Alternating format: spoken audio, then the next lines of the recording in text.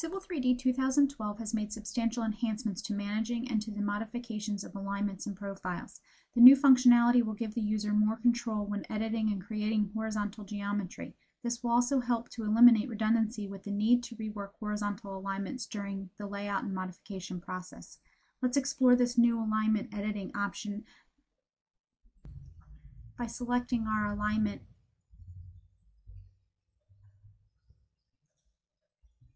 and editing alignment geometry.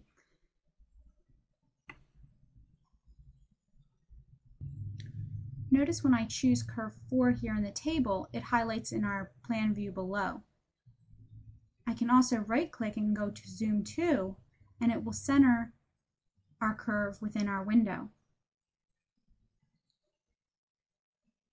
You also have the ability to choose more than one curve at a time, and you can do this by clicking on your curve, holding your control key down, and clicking on another curve.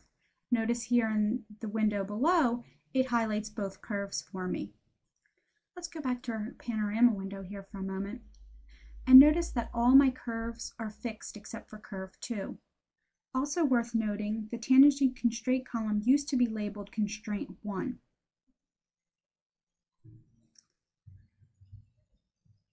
Notice that curve 2 has a parameter constraint of radius, and it is allowing me to edit my radius and chord length values.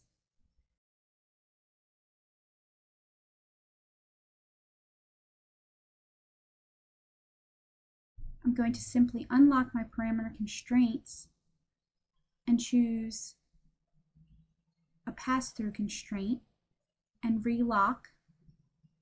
And notice I no longer am able to choose the radius and chord length. You are also able to change tangency constraints, and I'm going to do this by choosing the constraint for curve 6 and setting it to constrained by previous, and doing the same for curve 7.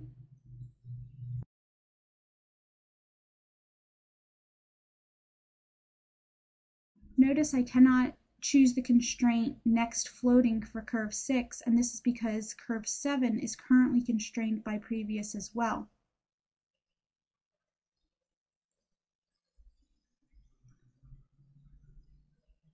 Let's go into our alignment properties window for a moment, and on the constraint editing tab, we're going to check always perform implied tangency constraint swapping, and simply say OK.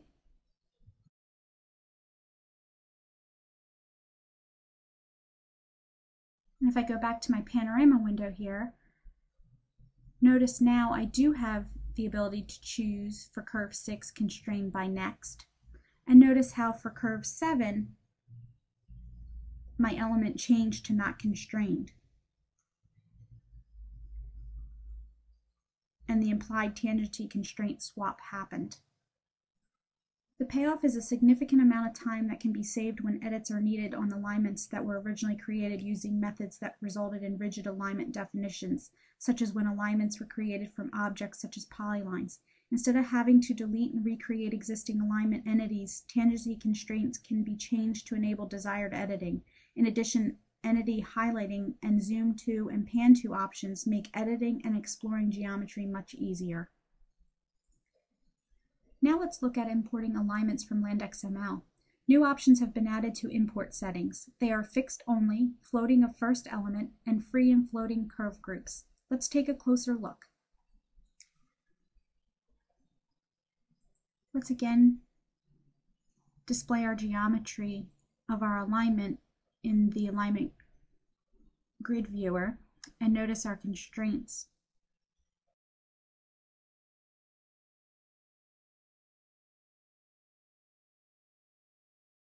And now let's go over to our tool space and export our alignment Pine Drive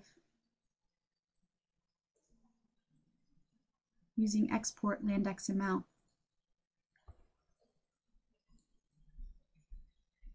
And let's call this file Pine Drive Export.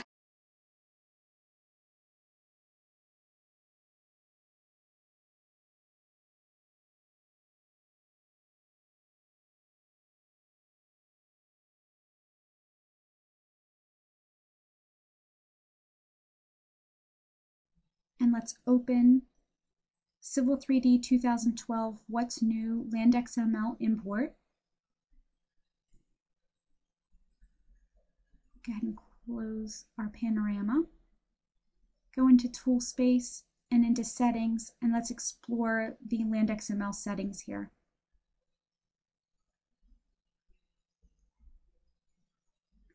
I want to make sure that our alignment import settings were set to free and floating curve groups, which they are. So I'll simply hit OK. I'm going to import that LandXML file we just created.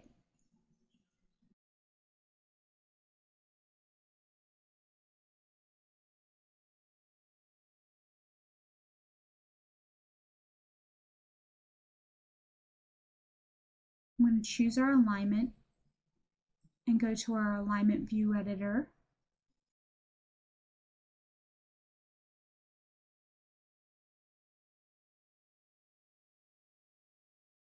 And notice the original alignment had a floating constraint on the final curve and line elements, and the imported alignment has a free constraint on the final curve element and fixed constraint.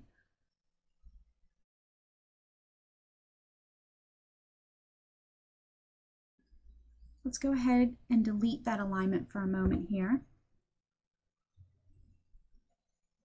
Go back into our LandXML settings and change that value to fixed only. Hit OK. Let's re-import that LandXML file.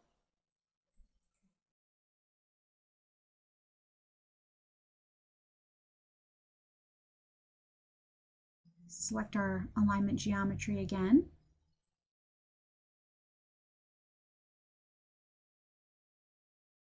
And note the change for our tangency constraints.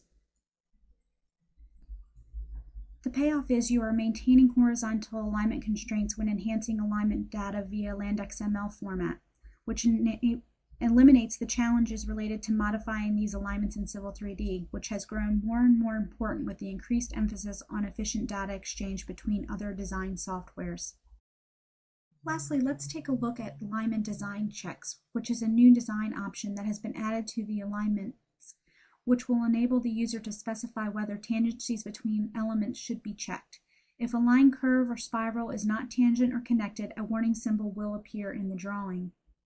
Let's demonstrate this by choosing the alignment and going to the Alignment Properties dialog for a moment.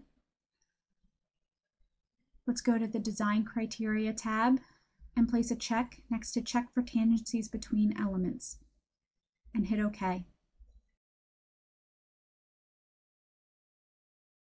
Notice the warnings that appear in my screen. If I go ahead and display my geometry,